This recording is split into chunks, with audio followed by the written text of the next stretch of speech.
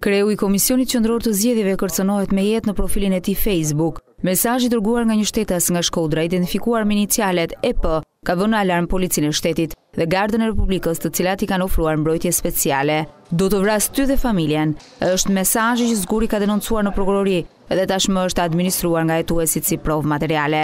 Edhe para këtij kërcënimi, Zguri dhe anëtarët e KQZ-së kanë qenë në ruajtje dhe shoqërues, por masat e 24 orëve të fundit, shtuar pranë kreut të KQZ-së dhe familjes së tij, lidhen me mesazhin kërcënues. I pyetur nga media vet, Zguri s'ka preferuar të komentojë kërcënimin, ndërsa ka thënë se gazetarët të interesohen pranë autoriteteve përkatëse. Ky kërcënim vjen fill pas kërkesës që kreu I KQZ-së bëri në mbledhjen e fundit për hapjen e kutive që lidhen me procesin zgjedhor të lokaleve mbajtur më 30 qershor.